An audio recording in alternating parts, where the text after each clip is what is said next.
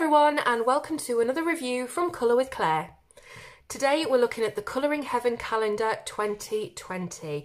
Now I'm really excited to show you this because all of the illustrations inside are exclusive designs that have been specially commissioned for this calendar. You're not going to find these illustrations anywhere else, online or otherwise. You'll only find them here, and they are all absolutely stunning. Now, they're not only by one illustrator. Oh no, we have 13 of the world's top colouring artists included in this calendar. So every single month when you flip over, you're getting a brand new illustration by a brand new illustrator. So it's not going to be the same style or the same person every single month. You're getting something totally different. So the biggest thing for me with this calendar is that it proudly supports the mental health charity Mind, something that's very close to my heart, being a sufferer of mental health issues myself. And 50p from every calendar sale will be donated to that very deserving charity. So I'm really stoked about that as well. So the calendar itself is 30 by 30 centimetres, and it has a ring binding at the top, as you can see here, so you can just easily flip it over at the turn of every month. It's made with really thick, beautifully white and toothy card, so it's going to be perfect for pretty much any medium you decide to throw at it. And yeah, it's just gorgeous. So let's have a look at this titling. You can see the foiling here is the standard typical foiling that we get on a Colouring Heaven edition every month. And then on the back, we've got a few little thumbnails of the images inside, but I don't want to spoil it for you. So I want to get straight into it and show you exactly what is on offer here.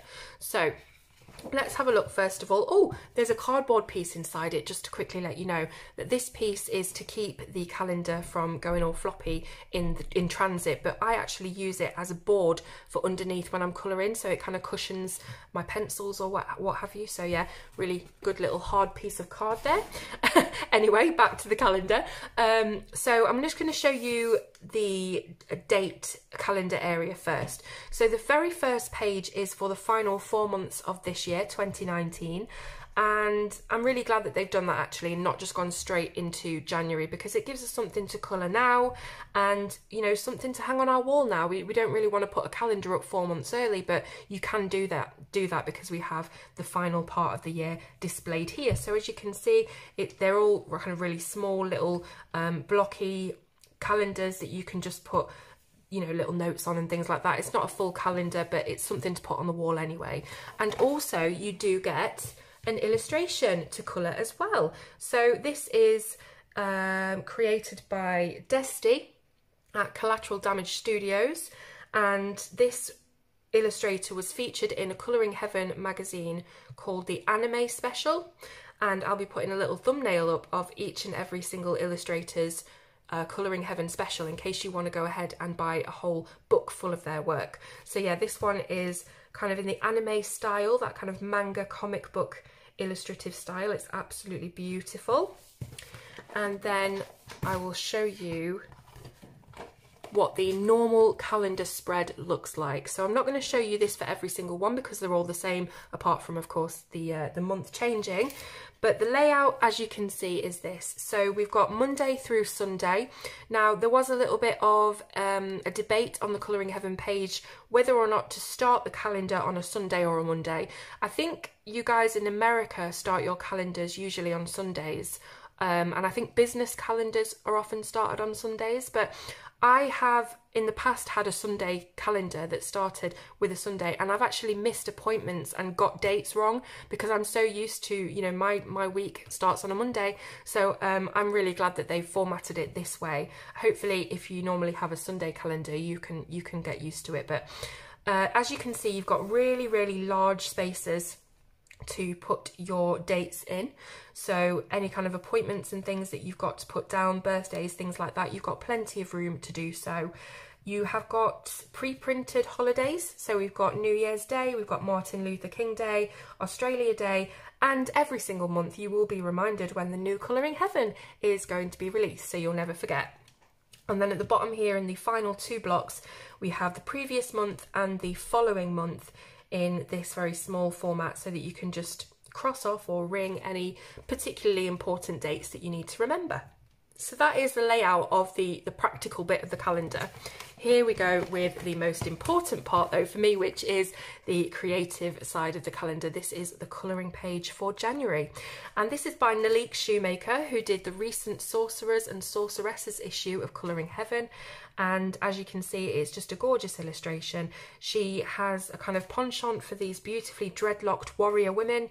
It looks very kind of Apache as well. There's that influence there. We've got the wolf, and then the background with it's kind of a cosmic background. It's a bit celestial. We've got the sky, we've got the mountains as well. Beautiful, beautiful illustration. So that is for January. Now, as I said, I'm just going to flip over and show you all of the artwork because we know what the calendar looks like. So just bear with me a second. Here we go for February. So this illustration is by Christine Karen, illustrator of the Fairies colouring books. And as you can see, it is a totally different style to both of the illustrations that we've seen so far. So it's really cool to get something brand new and original and interesting every single month, rather than, you know, the same illustrator, the same style, or what have you. So yeah, gorgeous kind of fantasy world illustration. You can see that this guy has got wings, huge beautiful wings. This girl's got a tail, so you know, obviously it's kind of mythical and fantastical, and I think it's a beautiful illustration just on its own, to be honest. It's this gorgeous kind of romantic beautiful scene. So yeah, I love it. It looks like it's just been ripped out of Christine's sketchbook. It is gorgeous. It looks just like it's been done very quickly and organically and beautifully, and it kind of just looks like you could erase it with a rubber. It looks beautiful. It's gorgeous. So that's that one for February. Then we've got March. So we're coming into the springtime now, and you can see we've got the March hare, we've got the daffodils. We're all looking very fresh and spring-like. And this illustration is, of course, by the wonderful Kelly O'Gorman, one of my favourites.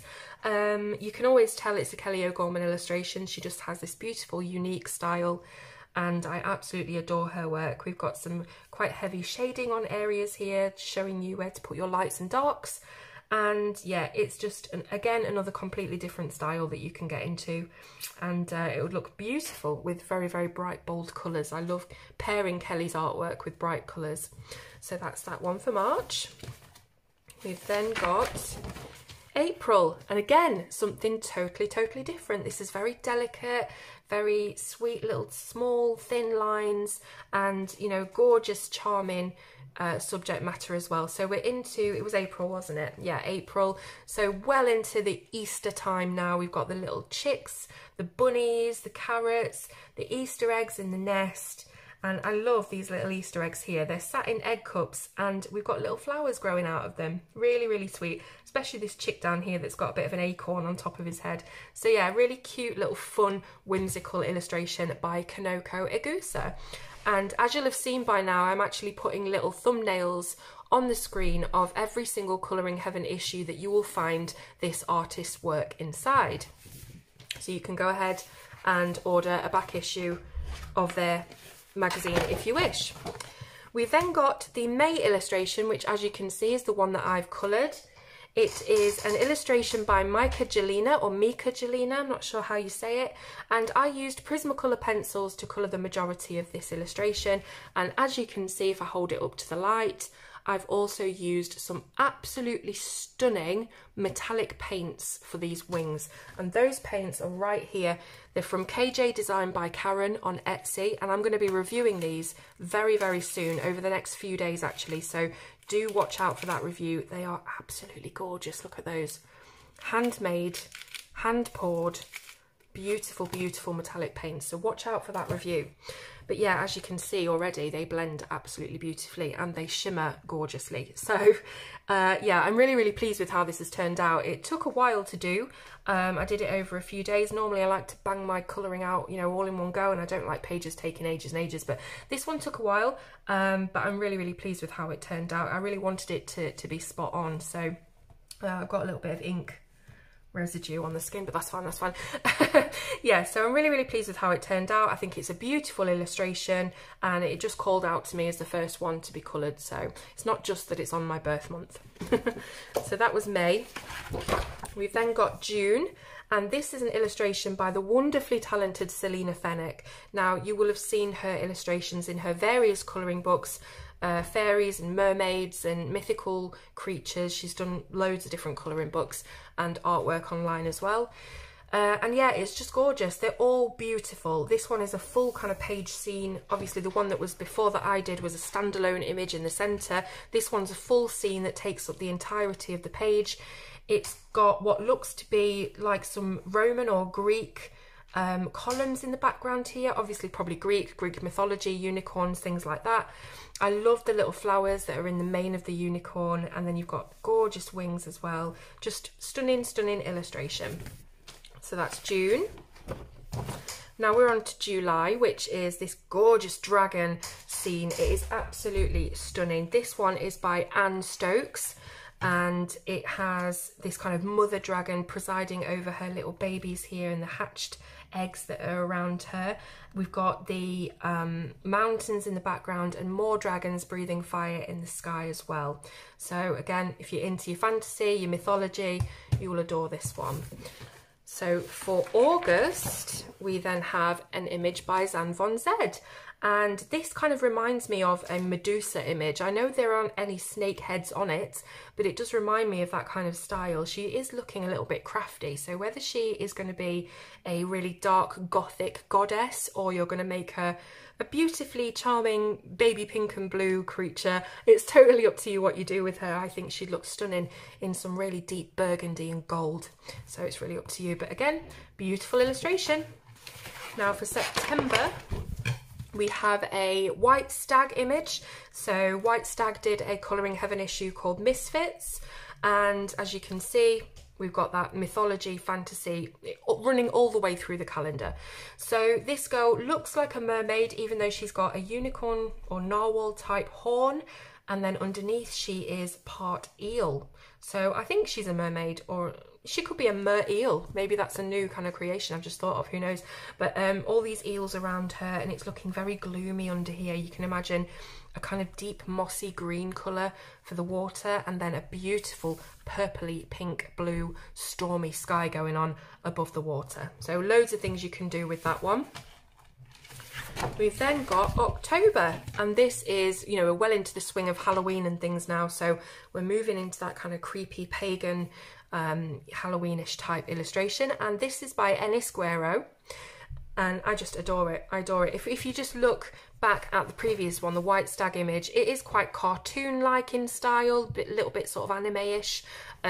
This one is completely different. We've got very, very realistic looking eyes and features to the face here, and then the rest of the illustration is super sketchy, and it just looks very, very organic and very, you know, as I say, just looks like it's been taken out of her sketchbook. It is gorgeous. We've got the pumpkins, we've got the gnarled trees in the background, the moon, and yeah, it's really beautiful. I just love the eyes here. I think they really are the focal point of the illustration. They really draw you in. So November now is a Hannah Lynn illustration. As you know, I am a massive fan of Hannah Lynn, absolutely adore her work, and you can tell it a mile off. We know this is a Hannah Lynn illustration. It's beautiful, it's charming, we've got the whimsy girl here, and what I adore about it is, because we're still in autumn, or towards the end of autumn in November, this can be your autumnal page. So her wings are actually leaves, which you could do in really rustic oranges and reds and greens and just gorgeous colours. We've got the basket of corn shucks here, we've got a little raccoon, we've got a deer, we've got pumpkins and a little cute squirrel down here as well, and I love everything about it. You cannot go wrong with Hannah Lynn for me. And then the final illustration for December, very, very Christmassy, beautifully festive illustration by, let me remember, Adele Lorien. Sorry, I can't remember every single illustrator's name, but I did quite well, I think, didn't I? So yeah, beautiful Christmas flowers. We've got a wreath here full of berries and pine cones and holly leaves. Just gorgeous. We've got this little boy, little girl fairy here. He's playing the flute. She's looking on kind of demurely. We've got what looks like, I think, a mistletoe plant hanging down here. We've got the velveteen bows, and of course the big pillar candle in the centre, which if you do decide is a lit candle, you could definitely do some beautiful light effects on here. So you could make everything that's kind of in front of the candle or around the candle yellow on the edge. Maybe let me see if I can just show you what I mean. So I've got, what have I got here? I've got a bit of a lemon yellow here, that'll do. So what I would do if I was doing a light source is I would do the yellow first all along the outside of these characters and anything that's sort of in the path of the light. So the very, very edges here, and always do this first so you can plot where you want your colour, your light to be. And this is what I do, and then I'd colour the rest of it as it's meant to be coloured. Maybe a little bit darker shadows on this side so it does look as if it's glowing. But yeah, that's what I do. But if you do want to look at light sources in a little bit more detail and maybe follow a video tutorial, I would definitely run along to Claire Holloway's channel, because she's done a few videos on light sources and how to achieve them, and she's just the master at it. So yeah, that is what I would do anyway, just all along the tips of these leaves and anything where you think light would be shining, and that will just give a beautiful glow to everything. So there you go, tip of the day, use a bit of yellow for a glow. So that is it. That is the Colour in Heaven calendar 2020, and I'm sure you will agree it is absolutely beautiful, and every single month is gorgeous. There are no fillers in this, there are no duds. They are all absolutely stunning. So a little bit about the paper used. The card is very, very thick. It's pure white and it does have a tooth to it, so it's fantastic for pencils. I'll just flip back quickly to the one that I did. Now, I used an awful lot of layers on this with my Prismacolors, especially on the fabric down here, because I was really trying to get the colour correct and matching with the wings. And it just took all of those layers absolutely beautifully. I probably could have put a few more layers on, to be honest with you. It's got loads of tooth in it. And it would be perfect also for markers or alcohol markers, paints, wet media, anything you want to throw at it. But I would say that if you are using heavy stuff like that, like alcohol inks, do each month one by one so that you're not ruining the calendar page behind it, because you'll need that. And then once you're finished with the calendar, once it's, you know, we're moving on to 2021, you could always break this calendar up and frame every single one of the pieces that you've coloured throughout the year. Totally up to you, but it's an absolutely wonderful idea. It is something that you can treasure forever, and it's gorgeous. So price wise, we're looking at £14.99. I'll put the equivalent up on the screen for you guys in the US, which I think for, you know, specially commissioned designs, because Jenny, the lovely lady who runs Colour in Heaven, has had to get all of these illustrators together to design something special for this. You know, the production materials used as well, it's all well worth £15 for a year of fun. So I hope you've enjoyed looking at this. Do let me know in the comments what you think. Give me a thumbs up for this video, subscribe if you're new here, hello, and yeah, I will see you soon on Colour with Claire.